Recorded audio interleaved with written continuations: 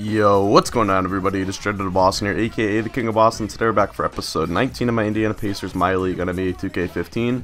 We're taking on the Charlotte Hornets in the conference final, simulating up to the first elimination game. We take a 2-1 series lead, that turns into a 3-1 series lead, and once again we're going to be playing a closeout game with a chance to advance to the next round. This time we would be advancing to the NBA Finals. Take a look at the Charlotte Hornets team stats right here. They only have 3 guys who average double-digit figures, but I also realized they had 5 guys in between 8 points and 10 points a game. That makes me think they have pretty good depth, but one of those guys, Michael Kidd-Gilchrist, will be missing the series. He broke his leg, and he will be out for the rest of the playoffs. So, anyway, take a look at how we are doing throughout the playoffs so far. These are our playoff stats. You can see Emmanuel Mudiay is the big jumper. He's up to 15 points a game now. And Paul Millsap struggling a little bit. Mudiay trying to make up for that. Millsap obviously with that bruised hip for a little while, but he's looking good, and he's actually going to have a really good game today that you will see. So, anyway, the Hornets finished the year 54-28. That was 4 games better than us. They ended up as the 3 seed. We were the 4 seed. We're going to try and become the first 4 seed to make the NBA Finals since the 2010 Boston Celtics, when they made it at a 4 spot in the Eastern Conference before losing to the Los Angeles Lakers in 7 games that year. But here we go, getting the game started in Charlotte. Game 5, Paul George tries to go behind the back. Jordan to Millsap, and Millsap's looking healthy. They're flying through the air for the reverse layup. We have an early 4-zip lead. Gerald Henderson pulling up, though. He will not knock that down, but Cody Zeller's there on the offensive rebound, and he actually gets the putback and one. So now it's a 6-3 game. Rebounded by Paul Millsap. His day's off to a nice start already. Butler with the ball, dribbling up the court through the pressure and the fast break, and he actually gets the contact layup. Didn't think that was going. Looked like a little bit of a weird shot, but here we are. Paul George now once again running the break, and that's something we've done a lot more effectively in the second half of the season, is get out and run the break. I've talked about it before, we're not a great offensively talented team. We have a lot of, I mean, if your best offensive player is probably Paul George, you're probably not the best offensive team in basketball, because Paul George is a good offensive player, but he's certainly not a great one.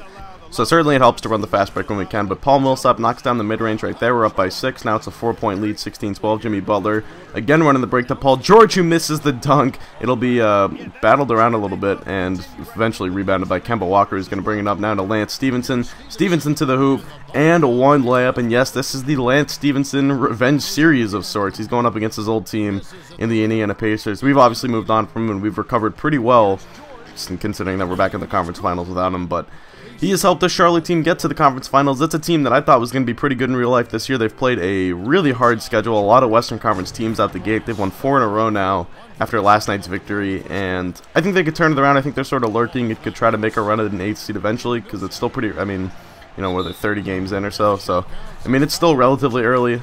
But, yeah, it's definitely been a disappointing start for a team that I really thought was going to be like a top 4 seed in the East this year.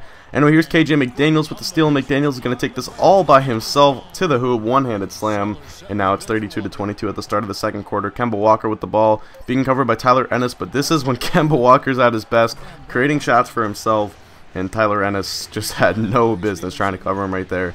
Here's Kelly Oubre, though, getting a screen from Anthony Tolliver. Oubre, sweet bounce pass to Tolliver. Didn't think that was going to get through there. Oubre, not the best passer in the world, but he gets that done, and then Tolliver knocks down the jumper. Here's a rebound by Cauley Stein out to Oubre. Oubre, I tried to lob that up to KJ McDaniels, but instead Oubre goes off the glass to himself and slams it down with a windmill. Check out the replay. Kelly Oubre doing it all right now. I guess that wasn't really a windmill. He just cocked it back a little bit, but 36-28 now. Here is PJ Hairston, their former first-round pick, with the ball, giving it out to Gerald Henderson behind the line. He knocks it down, and the lead is down to 5. The Hornets are hanging around. We had a bit of a lead there at the end of the first quarter, but they're coming back right now. It's a 5-point game. Here's Frank Kaminsky in the post, out to Kemba Walker for 3, and Walker knocks that down. He's not the greatest 3-point shooter in the world, and I was pretty surprised he hit that when he was so covered, but sweet pass to Kaminsky, and just like that, it's a 2-point game, 41-39 now.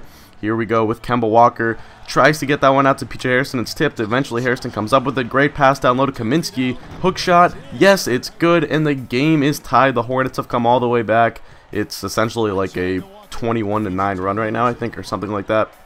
Or 22-20-9, I think. Something around those I don't know.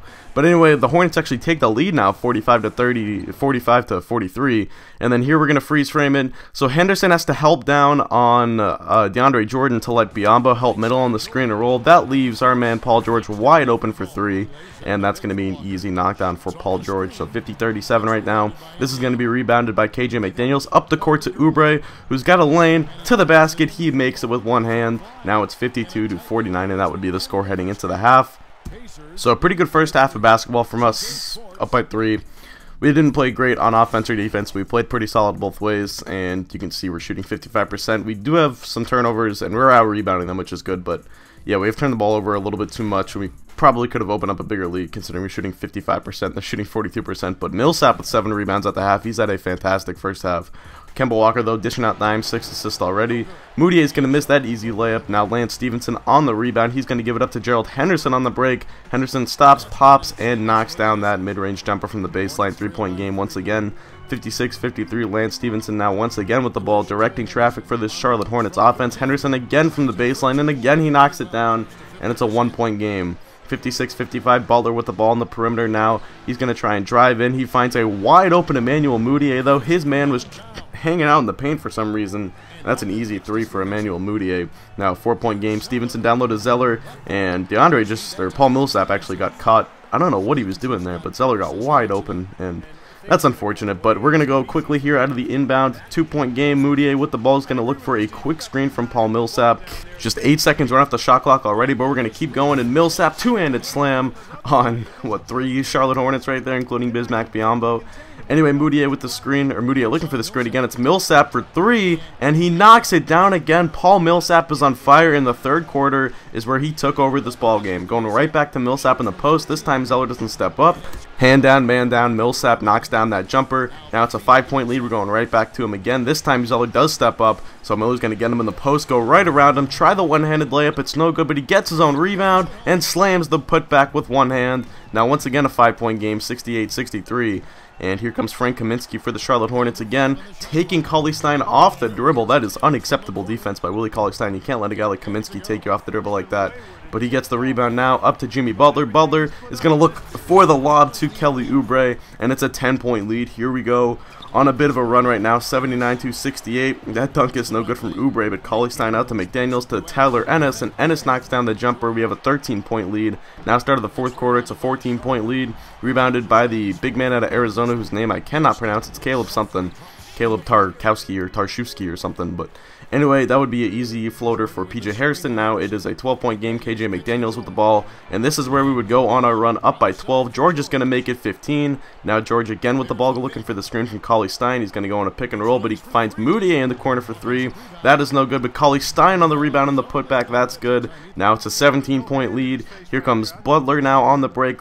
He's going to hold up a little bit, wait for the screen from DeAndre, go around it, open lane, that's good. That makes it a 21-point lead. Now it's a 23-point lead, an 11-0 run right now for the Pacers. George with the ball, through the defense, left-handed layup. Now make it a 25-point lead and a big 15-0 run right there, or a 13-0 run for the Pacers. That finally gets stopped when Biyombo does a little post move, but by now we've got our bench, and he did that on Patrick Young. Here's Patrick Young to Paul George in the corner for the 3. He knocks it down, back up by 26 right now, 100-274. You can take a look at the run in the bottom of the screen. Kemba Walker with the ball. Now Donald Sloan in, getting some playing time. We have Francisco Garcia in, as well as Patrick Young, the 3 guys that are not in our rotation but are active for each of these playoff games. 104-85, it's a 19-point game with 2:45 to play. Cody Zeller down low. He actually gets that and one chance to cut the lead down to 16 as the Hornets trying as hard as they can to save their season with one last run. Stephenson to Kemba. Kemba with the ball. 42 seconds to play. That'll be good. So the lead's down to 12, but with 40 seconds, it is pretty much too little too late. And you can see here under 30 seconds to play now, a little pick and roll to Cauley-Stein. Stein to McDaniels. McDaniels is going to make the extra pass to Garcia. And Garcia, when he comes in, he's shooting because he has not played very much this season. But with 2 seconds left, the Indiana Pacers win it 107-92. And they're going back to the NBA Finals for the first time since 2000 when they took on the Los Angeles Lakers. And I want to say lost in like 5 games, but I don't quite remember the exacts. Of course, that team had the likes of Reggie Miller on it, Jalen Rose, Austin Crowshier, Jonathan Bender, and many more. This team, a whole lot different, but might be just as good as they're headed back to the finals, out of the 4 spot. Like I said, the first team to do that since the Boston Celtics in 2010. And you can take a look at the guys who just came off the court, not even looking that excited, but anyway, we did have 12 turnovers this game. That's the only that's the only downside of this game. The only negative I could find. Our defense played pretty well at the end of the day, holding them at 44% shooting, and we shot over 50%.